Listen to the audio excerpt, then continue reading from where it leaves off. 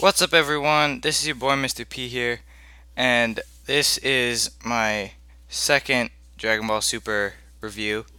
This week I will be covering episode 4, and I'm sorry I didn't have episode 3 up for you guys. I just kind of didn't have time to do it. Um, and I know I should have done it last week because there was a break and there wasn't an episode last week, but oh well. Anyway, week I'll be covering episode 4. So yeah, let's just get right into it. So, this episode was titled like Pilaf and Gang's plot to hunt for the Dragon Balls. Even though it didn't really focus on them that much, they only got a couple of minutes of screen time, which kind of surprised me.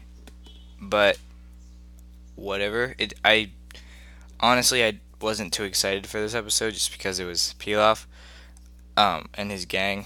Even though they are some pretty good comedic relief, but I liked just the episode and with Beerus and Whis going to Kaioshin. I just call them Kaioshins. North Kai's planet when they were like strapped together. That was pretty amusing. So that was entertaining. And then there was Goten and Trunks, and they were kind of exploring the ship. And I kind of like how they're going around together and doing explorations. And when they got to the prizes room, and when they went to get the Dragon Balls, I thought that was all pretty neat. And when something that just like didn't make sense to me was when Bulma had the whole guard up for the Dragon Balls so people couldn't steal them, and she had like a blocker so they couldn't be detected on the Dragon Radar, which actually I thought was really cool. But Trunks just unplugged something and the whole shield went down, and I was just confused as to how, like, why would she put it as a plug in the wall? Like, one, wouldn't that use a lot of energy, and two, that's not very effective. Wouldn't you want it to be like a power supply in the ship so people couldn't unplug it or have it not be a cord? I don't know, it didn't make sense to me, but it was just kind of funny that all Trunks had to do was unplug it for it to stop working. Yeah, I thought it was funny. And how Vegeta and Goku are not going to Bulma's party because they just want to train, and Goku was like, I'm not really a big fan of parties, when it was obvious he just didn't want to go, and he just wanted to train. And even though he said, "Oh, I forgot I should go," then he was just like, "Nah." I just thought Vegeta and Goku were just funny, and Vegeta was like, "I'm not going to my wife's birthday party. What are you talking about?" Like it was a crazy idea to go to your wife's birthday party. So I'm liking throughout the episodes. I'm liking the comedic relief that they're putting in, and kind of going back to the Dragon Ball roots of in the first series, just Dragon Ball, not Dragon Ball Z, because Dragon Ball Z was a lot more serious, and I thought it was nice that they're bringing back some of the comedic relief that they had in Dragon Ball. Um, oh, another thing that I wanted to point out was how how they're kind of how they're redoing the whole thing with Battle of Gods, and how like the Kais are just freaking out that Beerus and or just Beerus is coming to is going towards Goku, and they're so scared about them having a fight.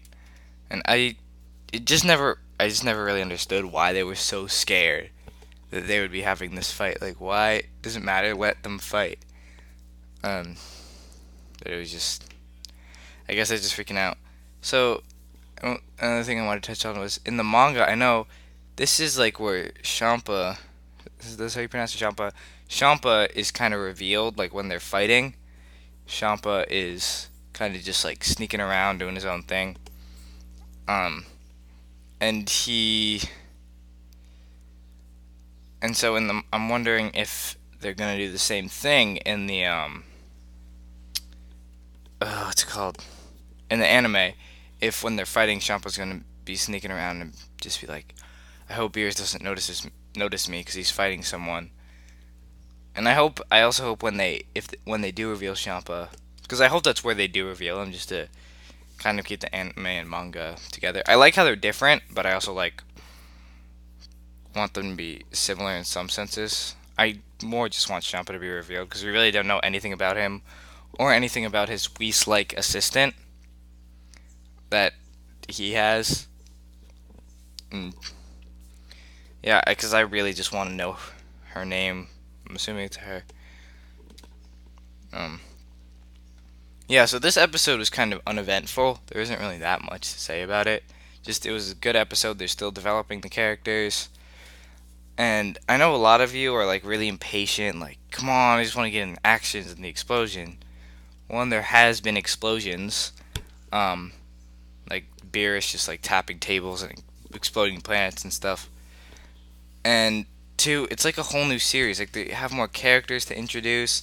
Like the reason they could start off so early with Dragon Ball or Dragon Ball Z is because the characters had already been introduced. Like there was no new characters. Like with all the new villains and stuff, like Frieza, there was a bunch of setup for him. Cell, you saw him doing stuff on his own. Majin Buu, you heard a whole backstory about him. And they didn't do it as much with Majin Buu because he didn't really have much of a character. But with Cell and Frieza, there was a whole bunch of setup and stuff. And in Dragon Ball, they did set up Bulma and Goku like that, like to learn their characters. And same with Yamcha and Tien and stuff. So, yeah, just I guess be patient and enjoy what's going on right now. And I like how I bumped my mic. I'm sorry about, but I guess enjoy the comedy and enjoy the lead up to the action. In the next episode, I'll probably be talking a lot more and freaking out because Goku and Beerus are fighting, and I hope Champa's reveal. It's gonna be epic. So yeah, that's all I had to say about this episode, guys. I felt it might have been one of the weaker ones, but it was still pretty good. So yeah, I hope you guys enjoyed. If you did, leave a like and leave a comment. What are your thoughts? Do you think the series is going too slow or too fast? But that's all I have to say for you today, guys. Peace.